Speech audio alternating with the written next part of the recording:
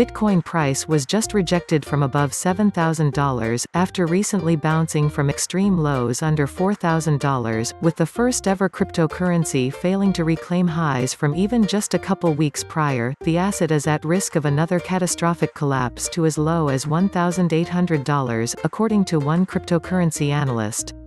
Bitcoin price has been more volatile than ever in 2020, rising from $6,800 at the start of the year to over $10,500, then back down to below $4,000, all in the matter of one short quarter of the year.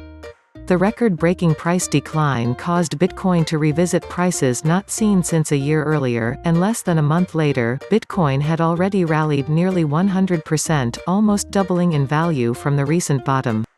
Related reading, this dead-accurate indicator is signaling major crash across all of crypto, but failure to sustain bullish momentum above $7,000 could put the leading cryptocurrency by market cap at risk for yet another explosive collapse, possibly bringing the price per BTC back to 2015 and 2016 prices. It sounds difficult to believe that Bitcoin price could fall from $20,000 all the way back down to under $2,000, erasing a full 90% from the asset's valuation. But that's exactly what one prominent crypto analyst is expecting, according to a new chart shared via Twitter. On linear scale across the highest timeframes, there's one major area of support that's never been tested in the past.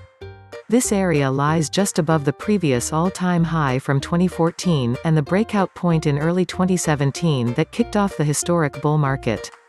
The analyst calls this zone the zero or hero entry, in reference to the fact that Bitcoin price falling that low would put the asset at risk of potentially hitting zero in price.